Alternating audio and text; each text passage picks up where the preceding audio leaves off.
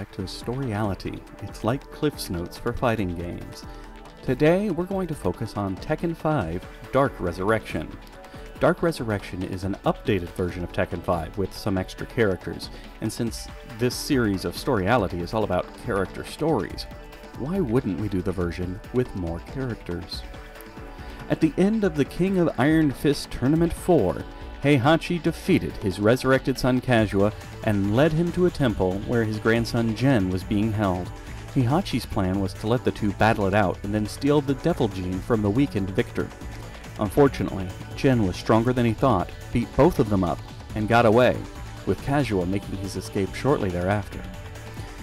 Before Heihachi could escape, though, a squad of Jack 4 robots burst in and self-destructed, seemingly killing Heihachi. The explosion also wakes up Jinpachi Mishima, Heihachi's father, who for some reason had been chained up in a deep sleep for the last 50 years underneath the temple. He proceeds to take command of the Mishima Zaibatsu and announces the Tekken 5 tournament. But as we all suspected, Heihachi isn't dead, and he vows to break the neck of whoever started this ridiculous tournament. Our returning characters are Anna Williams, our quote-unquote evil assassin sister. Her life has been quite boring since the disappearance of her sister Nina. Then, one day Nina calls her, and the two decide to meet, and end up having an epic gun battle lasting several days. When both sides fail to win, they decide to settle things in the new Tekken tournament. Bake Do-san. Apparently Bake was not killed by Ogre prior to Tekken 3, but was merely in a coma. He decides to enter the tournament to test the skills of his former student, Hwoarang, Bruce Irvin. Bruce has been absent for the last 2 games. He was the guy who killed Super Cop Lei Walun's partner and survived 2 plane crashes. He had done some work for Kazuya, but has been sitting around bored for a while now, so he joins the tournament for a chance to just have some fun. Brian Fury, our cyborg pal who's fun to be with. After getting upgraded by his creator's rival, Dr. Boskanovich, Brian went on a rampage killing several people in Dr. Boskanovich's lab. He then joined the tournament to test out his new upgrades. Christy Monteiro and Eddie Gordo basically have the same story. Christy learns that her grandfather, who was Eddie's teacher, is finally being released from prison, but dying of a mysterious illness. She joins the tournament hoping that if she wins, she'll get control of the Mishima Zaibatsu and be able to use their resources to cure her grandfather. Craig Marduk. Once an undefeated Veiled Tudo fighter, but he lost to King in the previous tournament. He's trained day and night since, becoming stronger than ever before so that he can take down King in the next tournament. Yan Ryu, who is totally not E Honda, has fallen in love with Julia Chang, because he used to be in love with her mother, which isn't creepy at all. He joins the tournament hoping that he can get the reforestation data she was after in the previous game, because then she'd have to love him. Heihachi Mishima. We mostly covered his story in the intro. He wants control of his company back. Hwoarang. Hwoarang was taken into custody for deserting the South Korean military to participate in the last tournament. Months later, he was discharged from military service and decided to attend the 5th tournament to finally face down his rival Jin. Jack 5. Jane, the little girl from previous games, built the new Jack 5 and enters him in the tournament, hoping that with his victory, she can find the personality data and memories of the previous Jacks and get her childhood friend back, Jin Kazama. Feeling partially responsible for awakening Jinpachi and still struggling to control his devil gene, Jin enters the tournament to end Jinpachi's evil reign. Julia Chang. After failing to get the reforestation data she needed in the previous game to save her village, she enters the new tournament to try again. Kazuya Mishima. We also covered Kazuya a bit in the beginning. He actually threw a weakened Heihachi at the Jack robots so that he could make his escape. He joins the 5th tournament to find out the identity of the mysterious person who's running it. King 2. After beating Marduk in the previous tournament, Marduk went around wearing a black jaguar mask as a parody of the original Armor King, who he killed. King joins the tournament to fight Marduk and defend his former master's honor. Kuma 2. The Return of the Son of the Bear. Kuma was finally able to avenge his father by defeating Paul Phoenix in the previous tournament.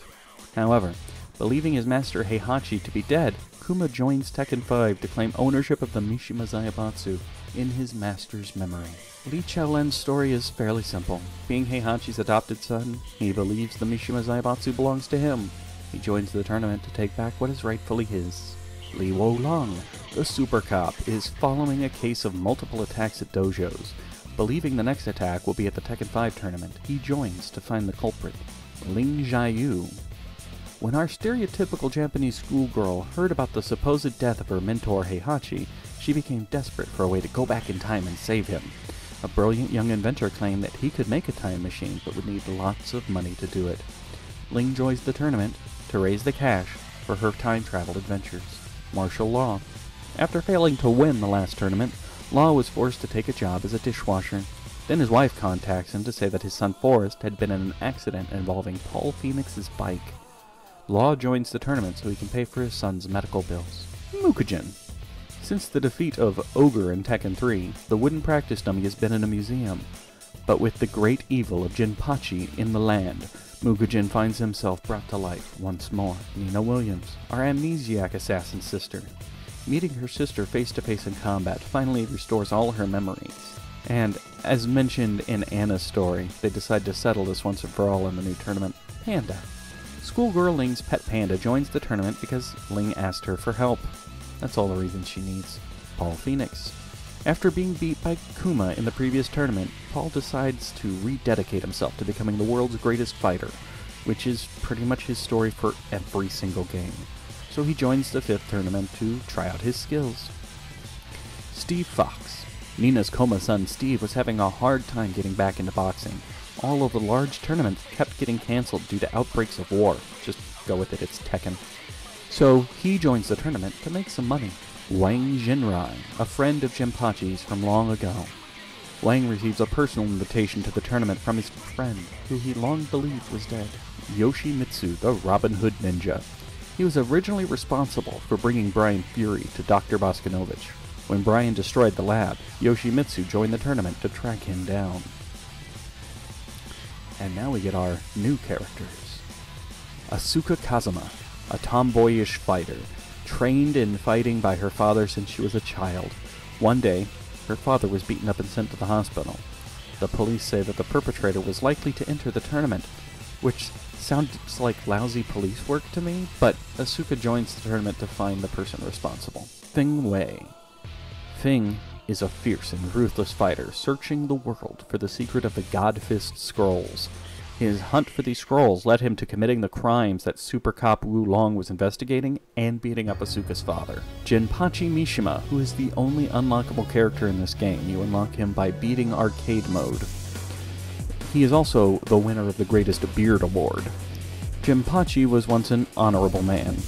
Before he was taken over by a vengeful spirit of great power, he organizes the tournament in hopes that someone will defeat him and free him from the monster he's become, Raven. I know what you're thinking, but no, that's not Blade. Raven is a gifted international spy. He joined the tournament to find out who was behind it. Everything else about him is a mystery. Roger Jr. Remember Roger, the boxing kangaroo from Tekken 2? Meet his son. Roger Jr. is still pretty young, so he's still in his mother's pouch. He joins the tournament to find out what happened to his father, who has been missing for years. Armor King 2. The first Armor King was killed by Marduk before Tekken 4. Nobody knows who the new wearer of the mask is. Not even Marduk or King. Emily de Roquefort, also known as Lily. Another schoolgirl, but a rich one without a panda.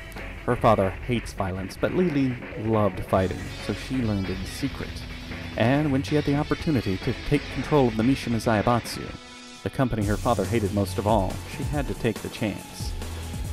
Sergei Dragunov is a secret Russian operative. He's given a clandestine mission which requires him to join the tournament for reasons we do not know. It's a lot of characters. And now let's get to the endings. In Anna Williams' ending, both sisters are offered a chance to be in the movie together, but they can't stop themselves from trying to kill each other, even when it's meant to be pretend. It looks like Nina wins, but Anna has secretly sabotaged her sister's costume so all her clothes fall off on camera. Womp womp. Baekdo San's ending shows Baek stopping Hwoarang in the middle of a street fight so he can drag his student away and teach him some discipline. Bruce Irvin's ending shows him defending a small boy trying to learn boxing when the boy is attacked by 3 thugs. Brian Fury's ending shows Brian and Yoshimitsu in a fight to the death, which Brian wins. Christy Montero and Eddie Gordo's ending shows the 2 of them waiting on the results for grandfather's surgery, and then all 3 of them practicing fighting together when he's cured. Craig Marduk shows that winning the tournament wasn't enough for Craig. He finds himself in need of even more fighting. Ganryu's ending shows that he gives Julia the data, but she disappears before he can confess his creepy love to her. Heihachi Mishima's ending shows that he has strapped Jinpachi, Kazuha, and Gen to a rocket about to be launched into space. Heihachi has a good laugh as they go up. Hwoarang's ending shows Hwoarang about to get into a fight with Devil Jin. Jack 5 shows Jane installing the programs, but then Jack 5 goes berserk. Luckily, his memories kick in right before he kills her, and the 2 are finally reunited. Despite not being a separate character, Devil Jin does have a separate ending if you beat the game with him. He absorbs Jinpachi's power and becomes an unstoppable force of evil. This is different from regular Jin's ending, which we'll address later. Julia Chang's ending shows that after lots of work and many failures, she is finally able to get the reforestation data to work, and she will one day grow a forest in the Arizona desert. Kazuha Mishima shows him having a brief moment of introspection about killing his grandfather, before he goes ahead and does it, and laughs. King 2's ending show that King and Marduk have buried the hatchet and decided to become a tag team wrestling powerhouse. Kuma 2's ending is actually a pretty cute little funny thing. Kuma is now in charge of the company. When Heihachi arrives to take control back, Kuma drops him down a trap door. Lee Chaolin in the background supports him. Heihachi then climbs out and drops Kuma down another trapdoor. Lee Chaolin in the background supports him. Speaking of Lee, his ending shows him relaxing at his mansion in the Bahamas, and we see that Heihachi is now serving as his personal butler because of an explosive bow tie around his neck. Lei Wulong apprehends a criminal on top of a moving bus before getting hit by a low-hanging sign. Ling's ending actually shows her getting her time machine. She tries to go back in time to prevent Heihachi from ever throwing Kazuha off the cliff in the first place. But she can't handle the time machine too well and actually rams into Heihachi, forcing him to drop his son and almost fall off the cliff himself. And the future refused to change. Martial Law's ending shows that after paying the medical bills, Law was approached by Paul Phoenix about the damage Law's son did to his bike. The 2 decide to fight it out. Mukujin's ending shows that with the defeat of Jinpachi, Mukujin returns to his lifeless state. Nina Williams' ending shows Nina fighting her sister on the movie set and winning. She then walks away and blows up the set behind her, dealing with her sister for good. Panda's ending is a parody of Kuma's ending from earlier. She's seen dropping Kuma down a trapdoor when he comes to profess his love to her. Ling then comes in and, out of curiosity, pushes a button on Panda's desk, dropping her down a trapdoor. As each person falls down a trapdoor, Lee Chaolin in the background gives him a thumbs up. Paul Phoenix's ending is probably the weirdest in the entire Tekken franchise. It shows him on a space station, preparing to fight aliens, and then a massive alien fleet arrives. Steve Fox's ending shows that Steve is sharing the victory money with Paul and Martial Law, but Steve doesn't really want his share, so he just leaves them with the money.